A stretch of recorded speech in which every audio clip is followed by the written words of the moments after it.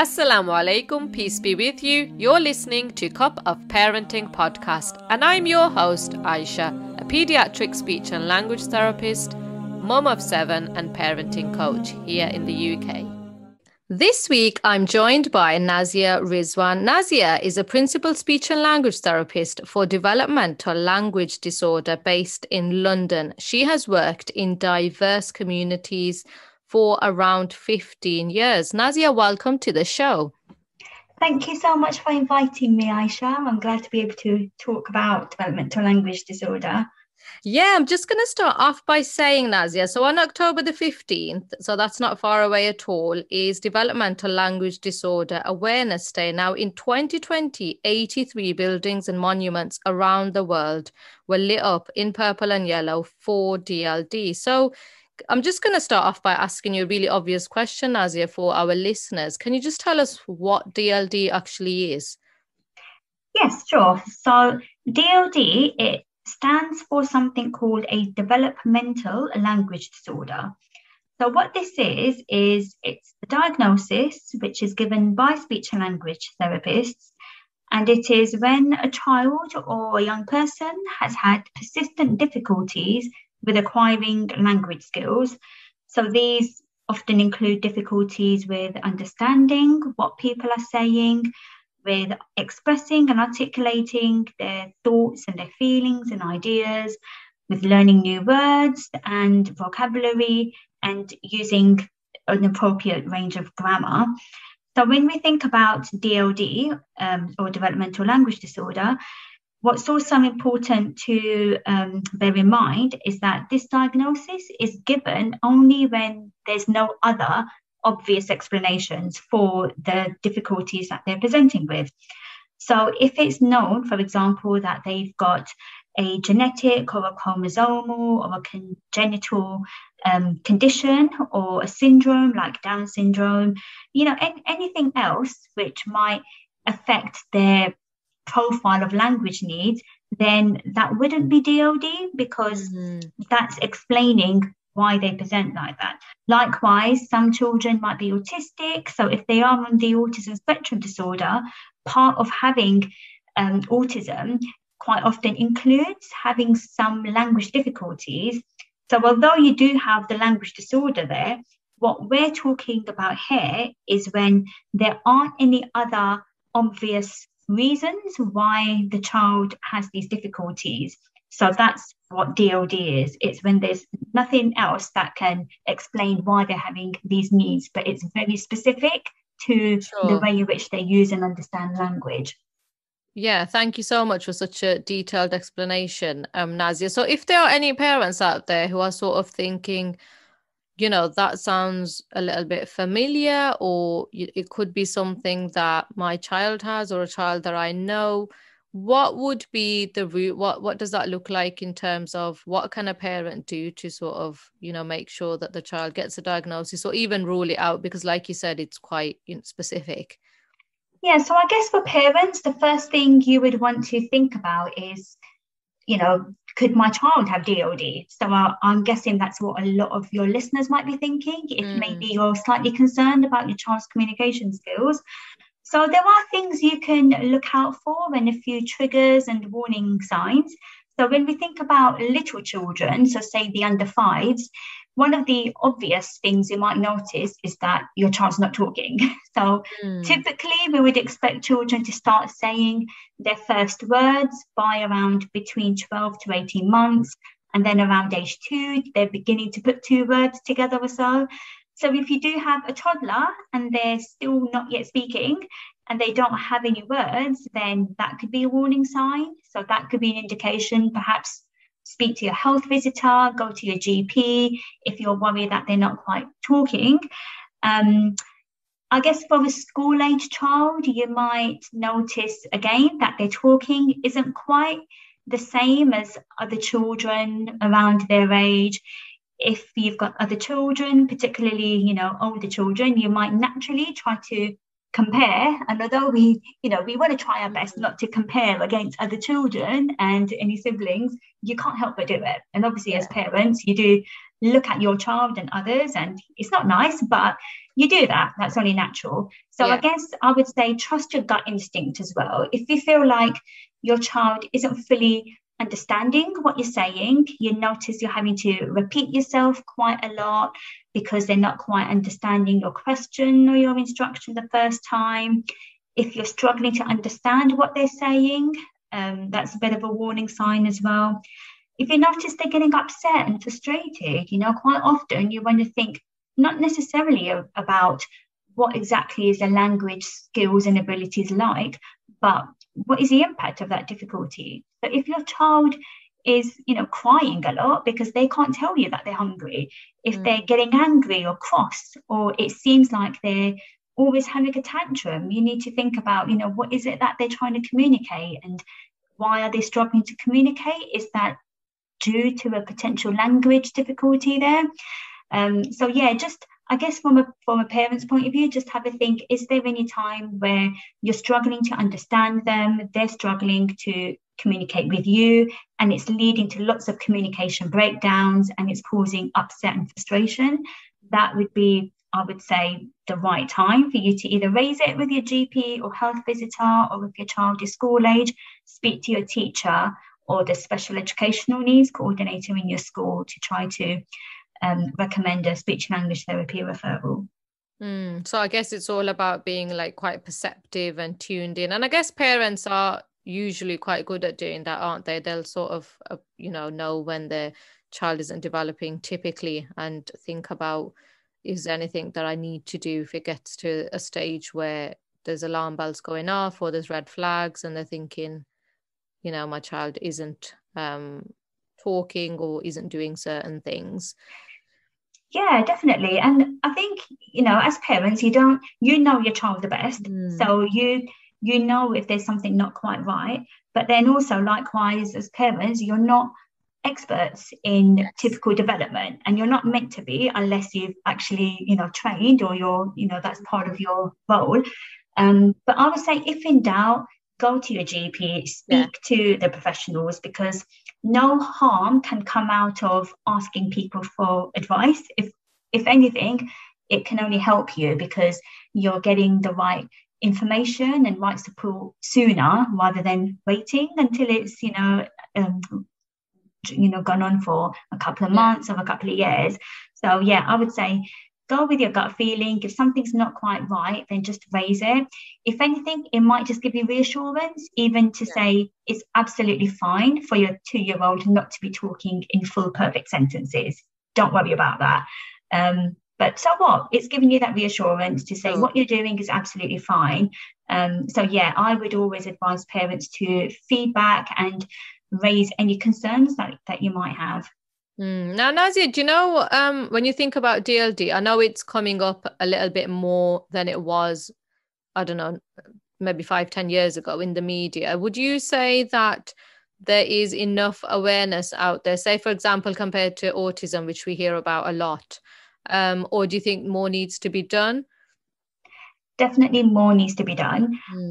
I imagine if we were to poll your listeners and ask them how many people have heard of autism, probably a lot of your listeners would have heard of it, maybe not fully confident with knowing exactly what the features are or what it means, but they would have heard of it. Whereas with DLD, I'd be very surprised if more than half of your listeners would have heard of it. So it's definitely not as well known as autism. But I think there are a few factors because of that. So what's great with autism is that during the past few decades, there has been more research relating to understanding autism, looking at supports and interventions to help them. And that's brilliant. Whereas with DLD, it's not as well known. And in fact, the actual terminology was only quite recently confirmed. It used to be known under various different names previously. Also, in previous decades, children and young people may have been misdiagnosed as having something else, which we now know to be DLD. So when we look back, say 50 years ago, there may have been young people who were classed as having a mental health condition or a mental health disorder, when we know now it's that they had a developmental language disorder. It was nothing to do with anything else.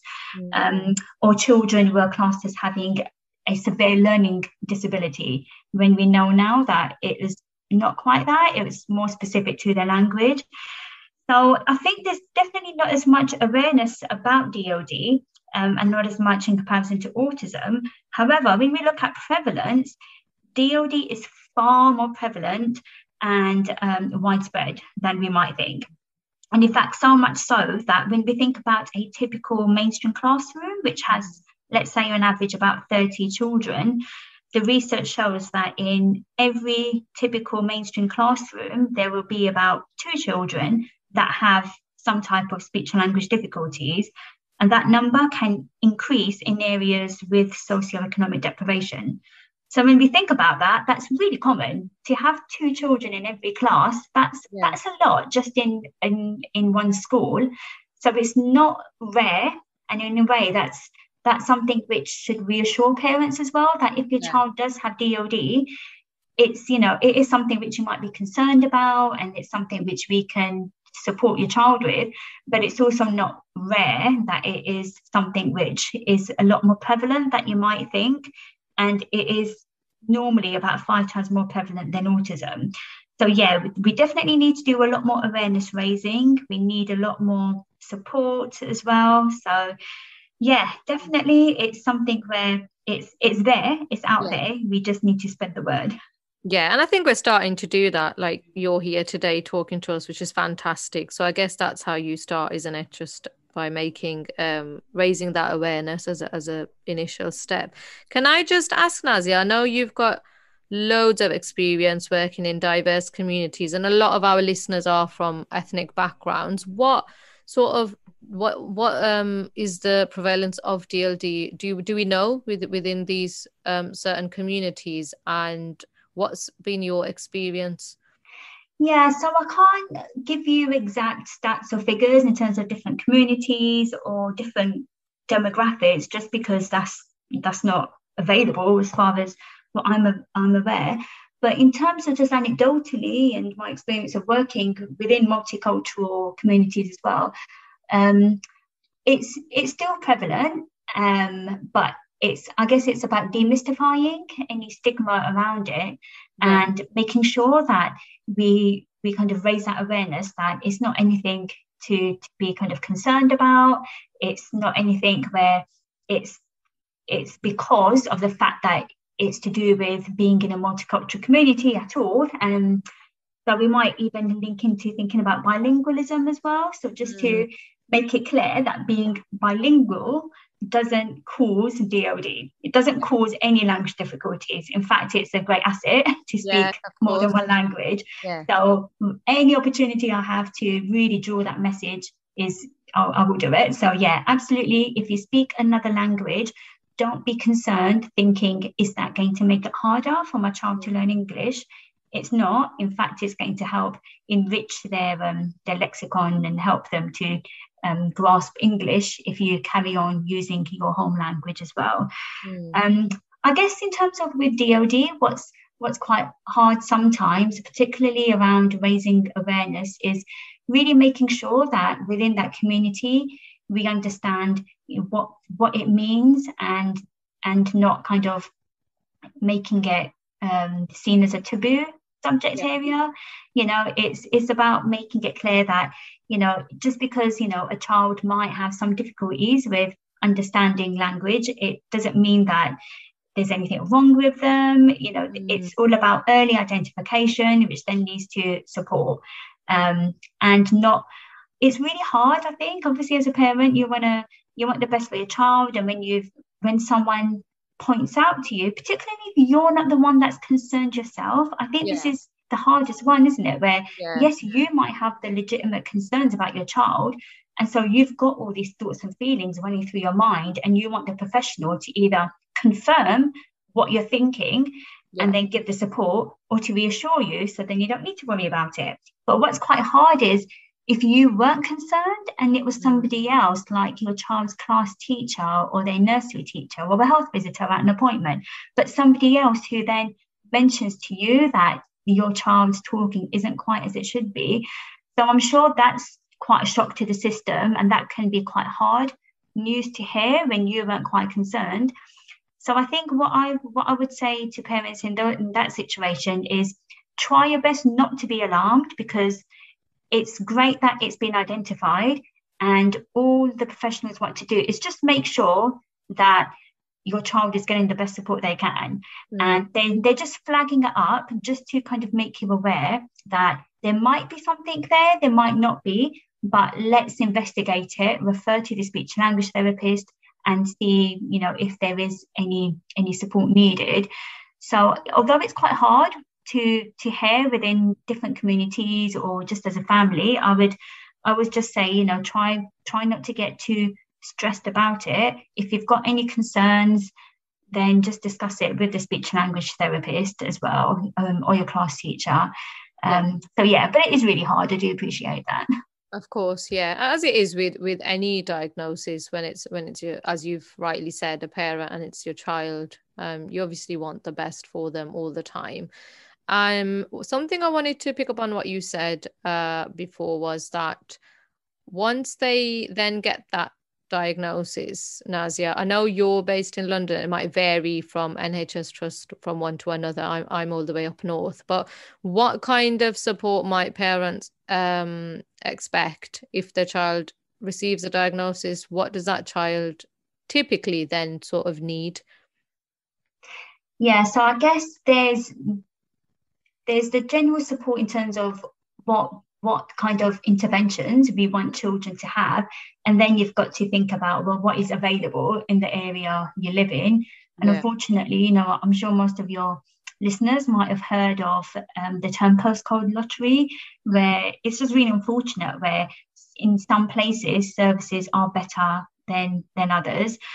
So I would say, first and foremost, if you do get referred and your child does receive a diagnosis, ask them what happens next, what support is available. So I can't speak for every service, because every service is completely different. Some people have a particular therapy package, or they might do more training. So it's quite hard, but I would say talk to the person that gives the diagnosis for them to tell you what the next steps are. In terms of what type of intervention in general helps to support these children, we like to use three. It's quite hard to discuss in a podcast. This is where I like to use visuals. But if you imagine a pyramid or a triangle, and you think about different tiers of services, so at the bottom of that triangle, you've got the largest kind of space, which is universal support. And then in the middle, you've got what we call targeted support. And then right at the top, which is the smallest pointy little bit, is the specialist support. So what we want for all children to do really well is to have a really nice combination of universal support, targeted support, and specialist support. So what do we mean by those three? So universal support, that means any training, advice, specific inputs, which is going to help support the child and their environment. Because as much as we want the child to improve with their language skills, we also need to be mindful that we want to help make sure that the environment in which the child spends their time, whether that's in school, in nursery, in home, is as communication friendly as possible. So universal input would be the speech language therapy team providing lots of trainings to their school staff, providing support with differentiating lesson planning, meeting with parents and carers to do coffee mornings, providing advice around how you can support your child's communication at home. So lots of things which is around making sure that the environment is geared up to support that child. Targeted levels of input might be things around training up identified members of staff to run specific intervention groups to help your child in school. Or it might be around modelling therapy activities, which can then be carried on every day, either by somebody in school, or if they're under 5 or younger, then modelling some therapy activities that as parent or carers you can carry on afterwards. And then specialist levels of input are specific direct pieces of work that the speech and language therapists themselves might do. So that will include doing your detailed assessments, reassessments, using your outcome measures, providing any one-to-one or direct group therapy yourself, which you feel like you can't hand it over to another member of staff. It has to be you yourself. So that's quite a long-winded answer to your question, but to answer it, I would say there isn't one direct kind of package of care for DLD that is the gold standard, but what is gold standard is making sure that you're doing a range of all the specialist, universal and targeted levels of input to help your child. And yeah, in terms of what's available in your local service, if your child is school-aged, then request to speak to the school SENCO, that's a special educational needs coordinator, and ask them what support is available for your child in school, what other professionals are involved. You could contact your local NHS speech and language therapy service to see what they can offer, or if there are any independent speech and language therapy providers in your area, they might be good to inquire as well to find out what input they could provide. Amazing. I think, Nazia, you described that triangle beautifully without us even needing visual. So I think you did a really good job for our listeners. So thank you for describing that in a lot of depth. Can I just ask you, Nazia, I know you've been practicing for a long time and you've obviously must have seen a lot of changes in terms of, the speech and language therapy scene itself, the caseloads that you've been working with. What would you say, has been the most, profound for you? Is there any particular area, or is there anything that you enjoy doing in particular? I think one of the things that I've noticed, which is good and not good in a way, I've noticed that caseload sizes have increased drastically. When we think about my mainstream school caseloads, I am having more and more children on my caseloads that have DLD, or not just DLD, but general speech and language needs, whether that's due to being autistic, having learning disabilities, or anything else. But in general, the caseloads are getting bigger. Now, on the one hand, you might think, oh gosh, that's really concerning. Why are they getting bigger? Why are there more children? But then also, I think it's a positive because it means children are being identified. These are children who 10 years ago would have been missed. They would have gone through school either quietly struggling because they were masking their difficulties. So what we mean by masking is they haven't told anyone that they're struggling. They're trying their best to hide their difficulties, to not let it be known. And so they were never picked up. Or these are children where they might have previously been labelled as the naughty child. So when we think about triggers, going back to your first question and what signs to look out for, one of the biggest signs, particularly for a school-aged child, is those children where it might look like they have behaviour issues, or it looks like they're acting out, they're being silly, they're not listening, they're choosing to defy my orders. It's really, really, really rare for a child to just be naughty for the sake of it. That's very rare. There is often a reason why what they're doing and why they're trying to communicate it. So when we think about the behaviours and actions that a child is doing, we have to interpret what is it that they're trying to communicate and why are they using this particular behaviour instead of their words or anything else. So that's a warning sign in itself that does this child have DLD, because they're struggling to communicate that they don't understand what somebody is saying, or they don't understand, or they can't express how they're feeling. So because they can't express themselves, because they might have DLD, instead they're acting out.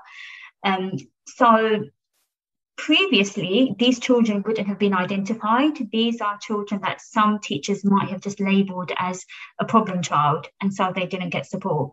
But what's good is that these children, I've noticed, are being identified a lot sooner now, which is brilliant. It means that we can put lots of inputs and support in place, and also training for staff members as well to help raise their awareness that this isn't just a child that's acting out, it's because they're having difficulties communicating something.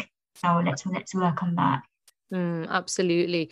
And I just wanted to ask you, Nazia, some of our listeners aren't from the UK, so we do have listeners from abroad. If, of course, first and foremost, we'd advise our listeners to go out and get diagnosis from professionals, or seek opinions from professionals if they are concerned and worried. Is there anywhere sort of online they can go in terms of getting more information about DLD in particular? Are there any websites that you could recommend maybe?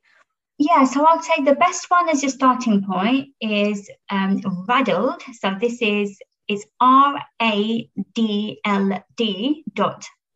so ORG. So that stands for Raising Awareness of Developmental Language Disorder. I would say that's the best website to go on, and they also have links to their YouTube channels.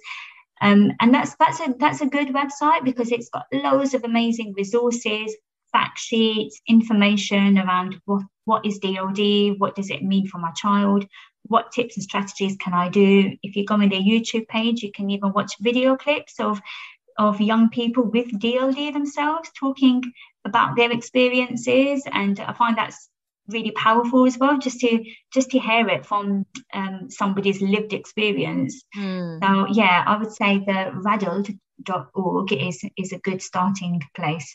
Yeah, I think that's really useful actually, to watch videos of children who may have had a diagnosis, to so parents can see what it means for them as well. So that's really useful. Thank you for telling us that, Nazia. I would like to thank Nazia for taking time out from her super busy schedule for joining us for today's podcast. I have found it extremely beneficial and useful, and I know our listeners would have as well. Thank you so much for having me, Aisha. Thank you. Thanks, Nazia. Bye. Bye.